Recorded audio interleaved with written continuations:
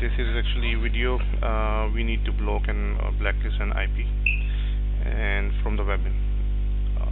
So we need to go here on the add rule,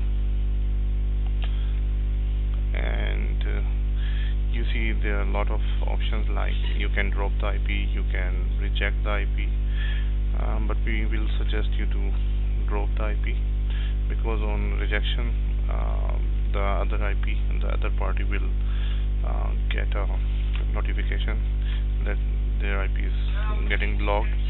So most probably the best case is to drop the IP, and in this case, anytime this IP makes any hits, it will get blocked.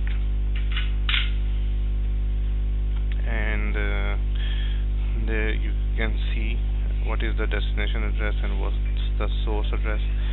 So we use the source address to drop rule comment. You can add any comment, but I don't want to add any comment right now. Source address or network to be ignored. We just choose here the equal.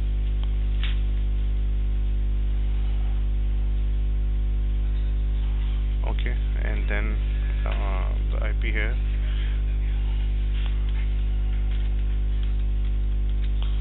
Anything. I'm just using a demo IP, and we actually don't need to use any destination. We are using it for the whole network to come here, and interface will be equal.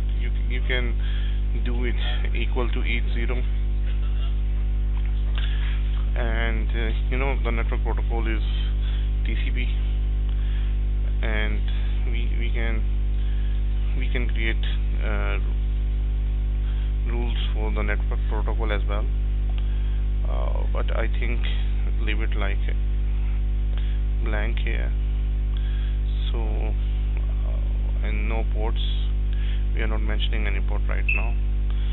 So equals to new connection, existing connection, and no track. So we are using everything here to ignore this, and type of service, we are not using any type of service right now. Okay, create a rule. Let's see what happened. So we have created a rule which drops any hit coming from this IP to our server.